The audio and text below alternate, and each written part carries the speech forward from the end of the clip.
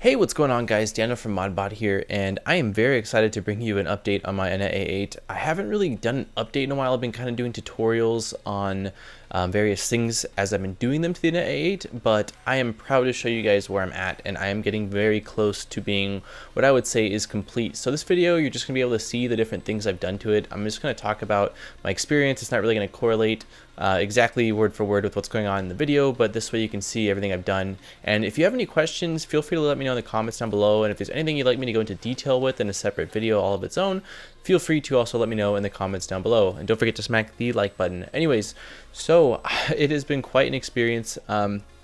I've been waiting to update because I've been constantly working on it, and I mean basically right now what we've got going on is we've got the new power supply hooked up, we've got the MOSFET module for the hotbed hooked up, I've got the Anet E3d hooked up and it's converted to a Bowden setup, I've got the auto bed leveling setup, I've got Skynet firmware flashed over to it. I mean, this thing is really tricked out, and the hardest part about this whole experience for me has really been the auto bed leveling, to be perfectly honest with you.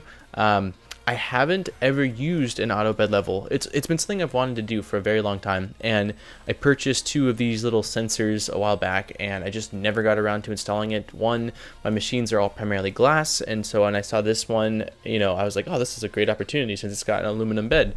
On top of that, since my other printers have been working and I use a lot of them daily, I didn't really want to risk having them go down for a while, since again I didn't know what I was doing. Well, this was a perfect opportunity, so I was able to finally get the auto bed level sensor perfect, I think, dialed in. It seems perfect to me, and it wasn't really difficult. It was more just finding out how to do it. A lot of Googling, a lot of YouTube video watching, like a lot of you guys do.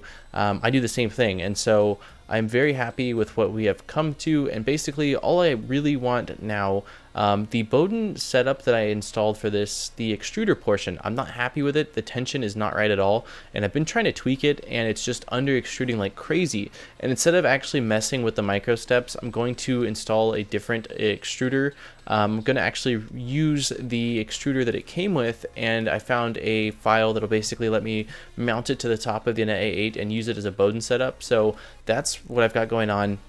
On top of that, so I've got cable management needs to be done. I'm going to install some LEDs. I'm going to install a fan shroud for the extruder, and then other than the extruder that needs to be replaced, oh, I'm also going to be soldering directly like the hotbed wires, just so that way those little cheap Chinese plugs don't have to take the current through them and, you know, sizzle out or something like that. So I will make a video when this thing is completely wrapped up. That might be the next video on this, will be it completely wrapped up, but I wanted to give you guys an update. Again, all the links will be in the description or over to my website where you can find all the files that I used on this machine.